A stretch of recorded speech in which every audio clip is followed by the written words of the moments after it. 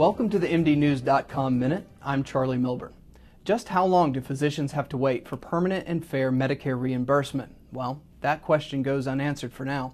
Although a 2.2% raise has been temporarily given to physicians through November, if Congress doesn't act, the increase will disappear in December, along with the 21% cut in physician Medicare reimbursements.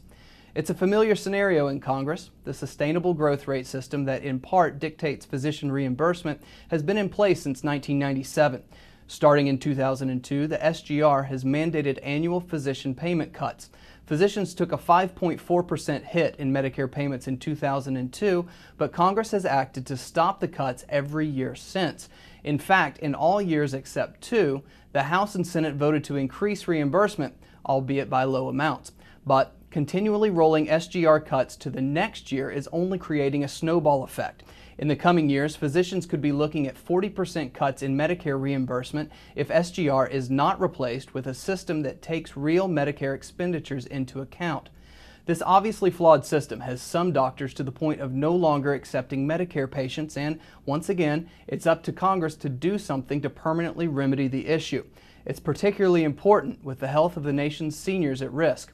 You're now up to date with the MDnews.com Minute. This is Charlie Milburn. Thanks for watching.